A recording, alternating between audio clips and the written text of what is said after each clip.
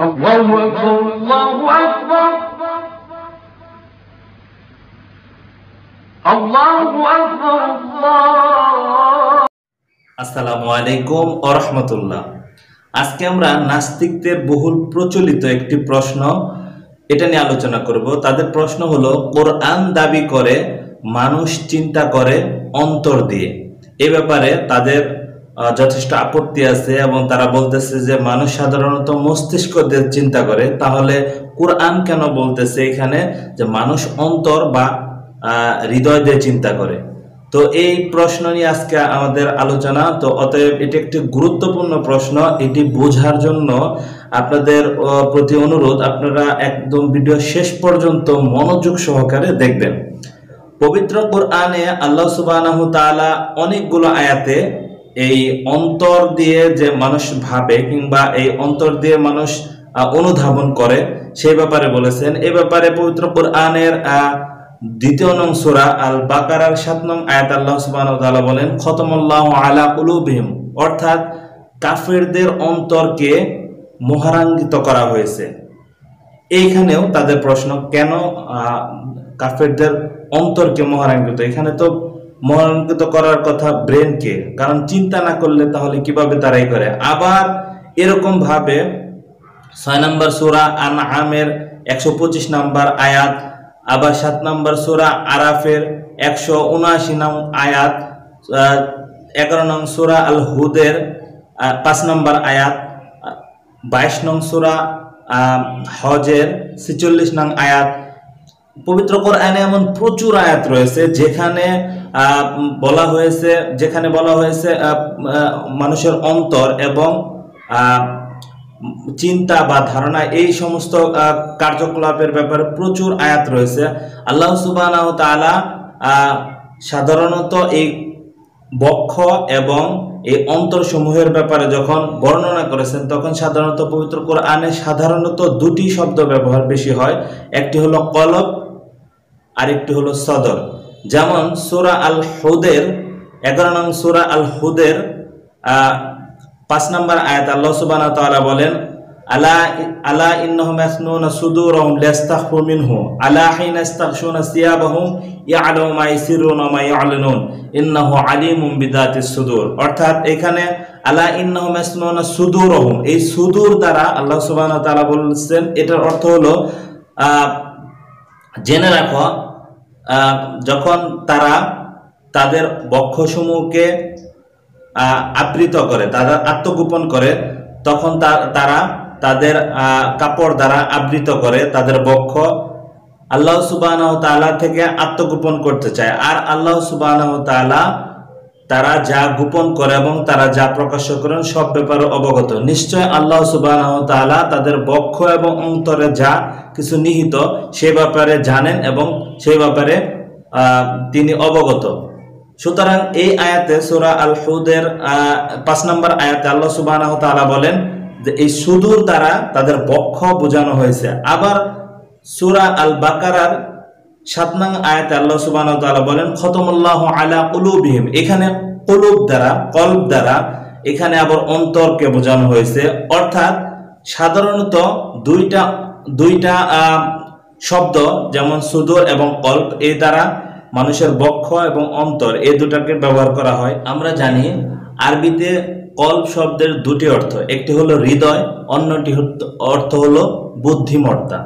অর্থাৎ যদি আপনি সঠিক বিশ্লেষণ করতে যান তাহলে এটার অর্থ এরকম দাঁড়ায়, খতমাল্লাহু আলা কুলুবিহিম, অর্থাৎ তাদের আল্লাহ সুবহানাহু ওয়া তাআলা তাদের বুদ্ধিমত্তার উপর মোহরাঙ্কিত করেছেন। আবার যদি সেই সদরের ক্ষেত্রেও সদরের ক্ষেত্রেও আরবিতে এর দুটি অর্থ, একটি হলো বক্ষ, অন্যটি হলো কেন্দ্র। অর্থাৎ কেন্দ্র দ্বারা আমরা এটাই বুঝি, কেন্দ্র দ্বারা আমাদের মস্তিষ্কে, কারণ আমাদের মস্তিষ্কের কেন্দ্রস্থিত যে নিউরোলজিক্যাল যে সিস্টেম, আমাদের প্রত্যেকটা অঙ্গের প্রত্যেকটা সিস্টেমের যে নিয়ন্ত্রণ করে সেই কেন্দ্র হলো আমাদের মস্তিষ্ক। অর্থাৎ এখানে সদর অর্থ কেন্দ্র নির্দেশনা করে। অর্থাৎ আলা ইন্নাহুম ইয়াসনুনা সুদুরহুম, এই সুদূর, ইন্নাহু আলিমুম বিযাতিস সুদূর, অর্থাৎ এই আয়াতের অর্থ দ্বারায় আল্লাহ সুবহানাহু ওয়া তাআলা তাদের কেন্দ্রস্থিত যে তাদের কেন্দ্রস্থিত যে ইনফরমেশন তাদের যে আছে সে সম্পর্কে আল্লাহ সুবহানাহু ওয়া তাআলা তাদের কেন্দ্রের যে তথ্য সে ব্যাপারে জানেন। অর্থাৎ যদি আপনি সঠিকভাবে শব্দের বিশ্লেষণ করেন তাহলে এখানে কোনো ভুল কিংবা কোনো ধরনের অসামঞ্জস্যতা আপনি পাবেন না। আবার আব্দুল্লাহ ইবনে আব্বাস রাদিয়াল্লাহু তাআলা আনহু এই ব্যাপারে ব্যাখ্যা করতে গিয়ে তিনি বলেছেন, বক্ষ উন্মুক্ততার অর্থ হলো ঈমান ও তাওহীদের ব্যাপারে মানুষের অন্তর প্রশস্ত হওয়া। আর মূলত বক্ষ সংকীর্ণর অর্থ হলো কঠিন বা দুর্ভেদ্য। হযরত উমর রাদিয়াল্লাহু তাআলা আনহু এ ব্যাপারে বলেন, মুনাফিকের কলব এরূপ যেখানে কোনো ভালো কিছু পৌঁছায় না। আবার যদি আমরা যদি এই শব্দ বিশ্লেষণ না নিয়ে যদি আমরা বিজ্ঞানের দিকে দেখি, মানে নাস্তিকদের সাথে তারা তো বিজ্ঞান মনস্ক তারা দাবি করে, সেই ব্যাপারে যদি আমরা বিজ্ঞানের দিকেও তাকাই তাহলে অন্তর দ্বারা পবিত্র কোরআনে যদি আক্ষরিক অর্থে আমরা ধরেই নেই যে অন্তর দ্বারা চিন্তা করে মানুষ, সেই ব্যাপারে একেবারে সাম্প্রতিক যে গবেষণা সেই গবেষণাতে আপনি এর অসামঞ্জস্যতা প্রমাণ করতে পারবেন না, বরঞ্চ এটি সঠিক, মানুষ অন্তর দ্বারা চিন্তা করে। একেবারে এটি লেটেস্ট যে রিসার্চ সেখানে হার্ট ম্যাথ ইনস্টিটিউটের হাওয়ার্ড মার্টিনের মতে হার্ট বা হৃদয় মানুষের এক ধরনের ইলেকট্রোম্যাগনেটিক সিগন্যাল পাস করে। সেই আমরা জানি ইলেকট্রোম্যাগনেটিক সিগন্যালকে এমনকি মাপা যায়। সেই ইলেকট্রোম্যাগনেটিক সিগন্যাল দ্বারা সাধারণত মানসিক অবস্থারও যে পর্যবেক্ষণ এটারও তারা নির্দেশনা দিতে পারে। ডক্টর মার্কুলার মতে হৃদয় বা হার্ট হচ্ছে সত্য ও আবেগের অঙ্গ। শুধু তাই নয়, তিনি তার গবেষণায় দেখিয়েছেন হৃৎপিণ্ডে মস্তিষ্কের মতো কিছু বিশেষ নিউরন রয়েছে, যে নিউরনগুলো মস্তিষ্কের মতো চিন্তা এবং সিদ্ধান্ত নেওয়ার প্রভাব রাখে। হৃৎপিণ্ড মানসিক অবস্থার প্রভাব নিয়েও কাজ করে। আবার গ্রেগ ব্রেডন দীর্ঘ 22 বছরের অধিক সময় ধরে এই ব্যাপারে গবেষণা করেছেন। তিনি বলেছেন, হৃদয় বা হার্ট এটি ব্রেনের মতো কিছু নিউরন নিয়ন্ত্রণ করে, যা শুধুমাত্র ব্লাড পাম্পিং এর সীমাবদ্ধতা নাই, এর সাথে তিনি আবেগ এবং চিন্তা এবং সিদ্ধান্তের অনুরূপ এটি কাজ করতে পারে, অর্থাৎ সহজে অনুমেয় হয়। বিজ্ঞান আজকে বলে শুধু হৃদয় শুধুমাত্র ব্লাড পাম্পিংই করে থাকে না, এর সাথে এর সিদ্ধান্ত চিন্তা এই সম্পর্কিত ব্যাপারও তিনি নিয়ন্ত্রণ করে থাকেন। অতীতকালে ধারণা ছিল মস্তিষ্ক থেকে নিউরাল সিগন্যাল আকারে হৃৎপিণ্ডে নির্দেশনা যায়, অর্থাৎ দেহের চিন্তা গ্রহণ এবং চিন্তা নিয়ন্ত্রণ তার সম্পূর্ণ মস্তিষ্ক থেকে নিয়ন্ত্রিত হয়। কিন্তু আধুনিক বিজ্ঞানীদের মত অনুযায়ী এর বিপরীতটি ঘটে, অর্থাৎ হার্ট ম্যাথ ইনস্টিটিউটের গবেষকগণ তারা দেখিয়েছেন মস্তিষ্ক থেকে হৃৎপিণ্ডে যে পরিমাণ নিউরাল সিগন্যাল যায় তার চেয়ে অনেক বেশি পরিমাণ হৃৎপিণ্ড থেকে মস্তিষ্কের দিকে সিগন্যাল যায়। আর শুধু তাই নয়, তারা এটি জানিয়েছেন যে হৃৎপিণ্ড থেকে মস্তিষ্কের দিকে নিউরাল সিগন্যাল যে প্রকৃতির তা অধিকাংশই বুদ্ধিমত্তা ভিত্তিক, অর্থাৎ যেমন মনোযোগ, চিন্তা, সিদ্ধান্ত, সমস্যার সমাধান এরূপ সিগন্যালগুলো বেশি যায়। অর্থাৎ তারা আরো অ্যাড করেছেন এবং আরো জানিয়েছেন যে এই ব্যাপারে মানুষের গবেষণা আরো অনেক বেশি করা জরুরি এবং তারা এই গবেষণা আরো চালিয়ে যাচ্ছেন। তারা এখনো বলতেছেন তারা রিসার্চ এখনো তারা অনেক বেশি করতেছেন, এটার শেষ তারা করতে পারেননি।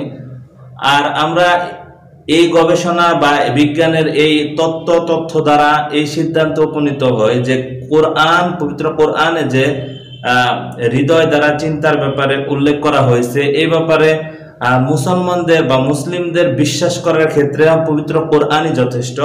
এই ক্ষেত্রে বিজ্ঞানের কোনো জার্নাল আমাদের বিশ্বাস করার ক্ষেত্রে আমাদের অত্যাবশ্যকীয় কিছু নয়, কারণ আধুনিক বিজ্ঞান সুস্পষ্টভাবে বলছে চিন্তা ভাবনার ক্ষেত্রে হৃদয়ের ভূমিকা আছে।